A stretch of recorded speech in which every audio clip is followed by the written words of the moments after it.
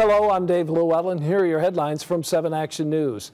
Kenyell Brown, a suspect in a string of murders, is dead, according to police sources. That word comes days after he shot himself in the head while police were in pursuit. It's unclear which organs will be donated, but we're told it was his family's request. A bank robber is wanted in Chesterfield Township. The man hid his face to rob the First State Bank on Gratiot just before noon Friday. He implied having a gun and escaped with an unknown amount of cash. Nearby L'Anse Creuse schools were on lockdown until police determined it was safe. Police released a new photo of the robbery suspect we first told you about Thursday night. He's posing as a woman on Snapchat and Tinder to ambush unsuspecting men at gunpoint. They were all asked to meet in the area of Wyoming and the Lodge on Detroit's west side.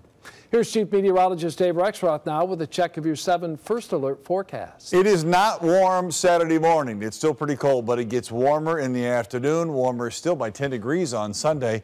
And once we get to the 40s, we stay there all of next week. Now, it's not all bright and rosy.